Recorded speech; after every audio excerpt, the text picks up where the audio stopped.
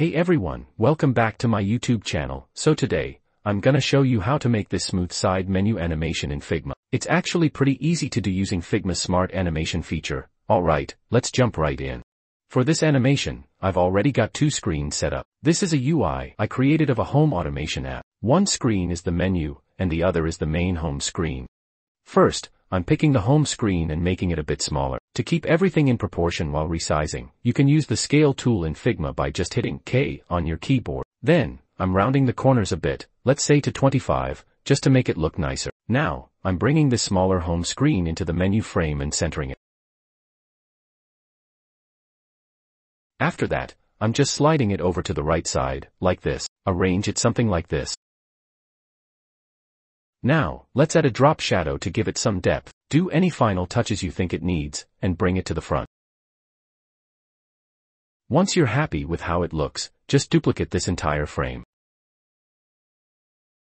Now, in the duplicated frame, select everything, including that close icon. Then, just move all of it completely outside the frame. Arrange these elements nicely, something like this. This really helps in making the animation smooth.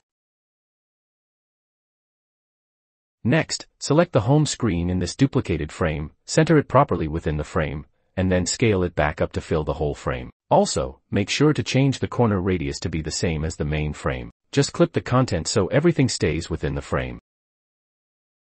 And that's it for the design part. Okay, now for the magic. Go to the Prototype tab.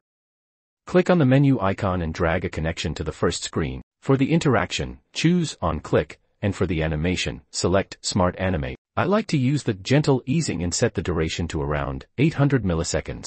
Then, do the same for the close icon. Select it and connect it back to the second screen, using the exact same settings. And that's all there is to it. Just hit play, and you should see it working perfectly. So, that's how you create this smooth side menu animation in Figma.